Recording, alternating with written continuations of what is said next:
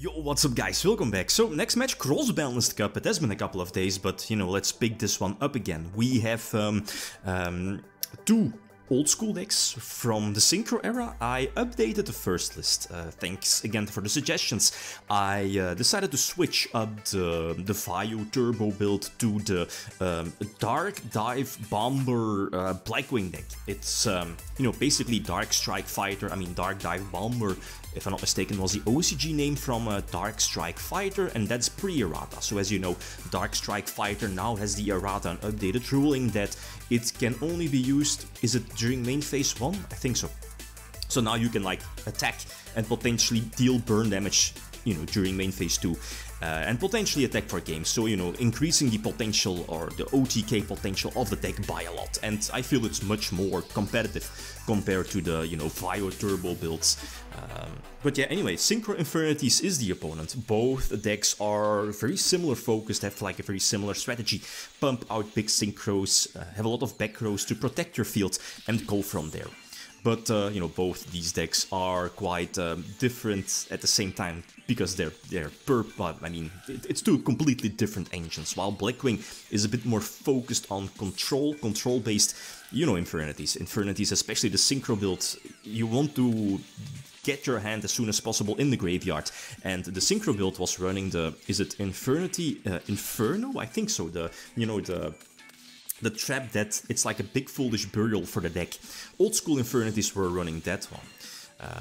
So this particular Blackwing deck, again, 2009, had access to, you know, the powerful synchros, Brionek, Catester, and so on. So, and with Brionek, again, I mean, the thing is that if Infernities can't pop off and drawing more monsters to, you know, you can't use Necromancer, no, whatchamacallit, the level 1. The Lone Fire one, you know which one I mean.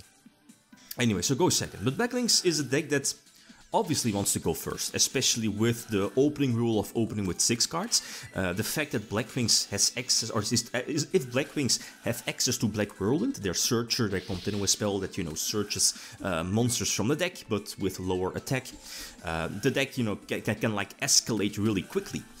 But the problem is that if the deck goes second and you have to, you know, commit to the board with your very crucial normal summon, if your opponent has like something to stop that, a Bottomless Trap Hole, Book of Moon, that prevents, you know, Black Whirlwind from searching, it puts the Shura, for example, face down. So that's very hard for Blackwing to come back after that, especially if you're playing against another super fast deck that, you know, pumps out those big beatsticks.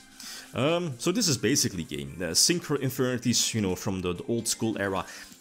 This should be this is indeed a TCG built by Dale Billy, though. If you're an old school player, you definitely know Dale. Probably one of the biggest names here in this game's history, especially his brother as well as Zaro. But and that was what I was saying is that back in 2009 we didn't have Trishula yet here in the TCG. But I mean, like, the level 8 package is still strong. You have, what is it called? The 100 Eyes Dragon that can, like, copy the Lone Fire Infernity, tribute itself, and, you know, basically establish your board with even bigger synchros. So this is fantastic. Double Whirlwind plus normal summon Shura. That's fantastic. You can search Bora for a potential extra normal summon during the next turn, or potentially, you know, a special summon for big damage. Potential push for big damage. But again, as I mentioned before, getting off the crucial normal summon is important. And here the normal, I went for Blizzard as a normal summon, because Blizzard is basically your to go to level 6 synchro play, Goyo, the, what is it called, the level 6 Blackwing monster, and there is another one, Brionek, obviously. But again, that's something I've mentioned. I mean, the thing here is that I could have Typhooned the other one, and if I did that, I would have, you know, potentially would have been able to clean my opponent's monster board. But then I don't think there was another option to make, let's say, Scrap Dragon or something like that, because that's not in the main deck. Not sure if it was released back then, I don't think so.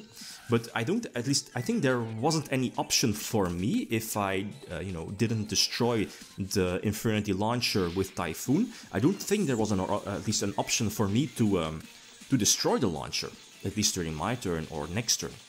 So I think this particular end board, even though Blackwing drew the nuts, like this Shura is the nuts, I can, you know, search, like, at least double search Galoot, search Gale probably, commit to the field and, you know, have Delta Crow to potentially, you know, Harpy's Feather Duster my opponent's back row, and then, you know, sure, I can attack over any monster, use Galoot, for example, and go from there. That would have been my duel, but nope, not the case.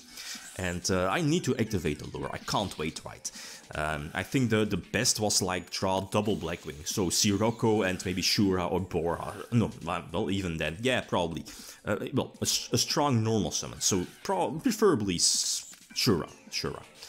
Then again, you know, Sirocco with the attack boost definitely would have been nice also. So, Allure of Darkness getting some speed into the deck, banishing those useless darks, and because of Royal Oppression again, like, back then, and you know, piloted by Rodrigo Tocores, the Vayu variant of the deck. The thing is that, if I'm not mistaken, you can keep using Vayu from the graveyard, even though if you have Royal Oppression on the field, you know, your opponent can use your own copy of Oppression against you, but, you know, Vayu is not once per turn. So that's nice, but again, Vayu, it wasn't the most consistent card. It's fantastic if you search it with Shura, for example, but it's a card that, again, you don't really want to open with. So this is basically Oppression Control, sitting, what is it called, Armor Master, level 7 Blackwing, and Oppression plus a Solemn, I think, so this should be my duel. Blackwings, at least Infernity is not coming back after that. And Special Summon Gale, again, your opponent is able to use your own Royal Oppression, but that's why Trap Stun is there.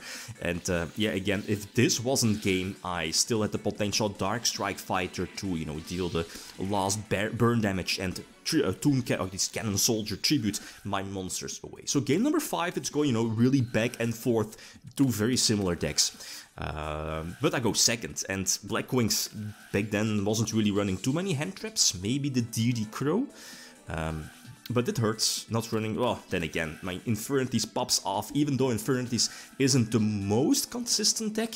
The fact that, you know, it's running Greffer, you could easily set up your graveyard and, you know, get off a potential big launcher, and if you can do that, that could potentially start up some, you know, shenanigans plays, even though that feels much weaker compared to the Exceed version, where you can immediately empty your hand with Street Patrol or something like that. But obviously those cards weren't released back then. So yeah, I think our only option, no Black Rose because of Stardust, and you know, the one of Barrier is there, so I go for Armor Master, sitting on, you know, 4 back row plus Oppression, and my opponent not having any out for that big Armor Master, protected by, you know, like Book of Moon, Oppression, and Trap Stun.